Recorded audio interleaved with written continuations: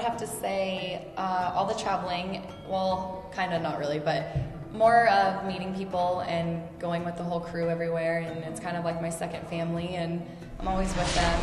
You know, I've learned through this whole thing that people have very strong opinions about people and your image and what you look like, and people like what they like, and they won't change that. And I mean, I've been called too skinny, I've been told I'm pretty, like, so it's like I kind of just shun them out, and the people that are nice to me and respect me, I respect them back, and I'm really nice to them. But people who say like stuff when I'm up there, like if they say, you know, mean stuff, I'll just kind of like, it goes over my head. I'm just like, whatever. The San Diego card with Paul Daly and Nick Diaz was like the sickest fight ever, and just everyone on that card was great. And that's the one, and it was, you know, closest to my hometown. Not my hometown, but I'm from Orange County, so it was close. So like all my friends came to it and got to see me like do my thing, and that turnout there was just unreal. Even the weigh-ins, they were insane. So that was like one of like the best fights that I've been to.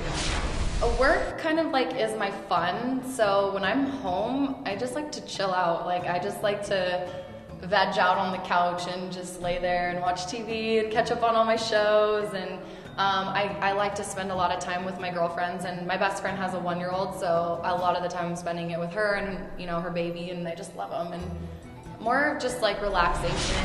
I definitely want to go back to school. Well, I went to school for 3 years to college, and then I stopped to do this stuff, and then you know, I feel like I've reached a lot of goals that most people haven't gotten, and I'm really satisfied with myself as like a model and all that. But as goals wise, like, you know, I want to have a family, I want to have kids, I want to have the whole enchilada. You know, I really want to be a history teacher. I'm totally into like history and that whole shebang. But other than that, like, you know, just finish school, move on with my life. But, you know, this is fun right now. You got to do it while you're young. Be nice to me and I'll get you hired. No, I'm just kidding.